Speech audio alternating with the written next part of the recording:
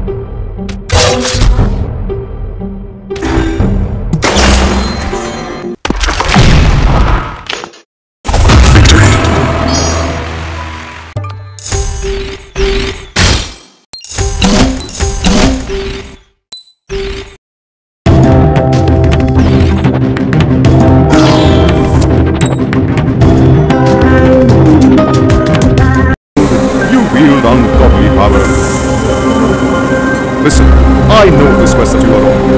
I despise the Nagas and all that they represent. Kauravas is right to not be that.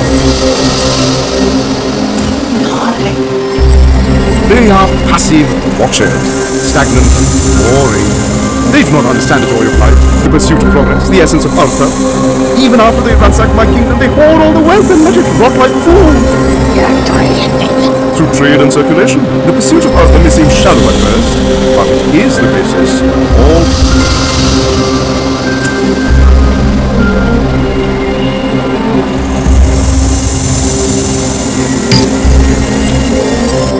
Would you look at that?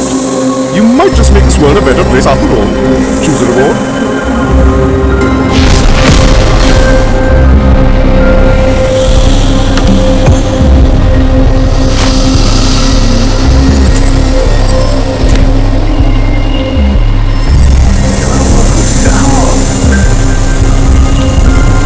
Such a weapon in the wrong hands would be catastrophic.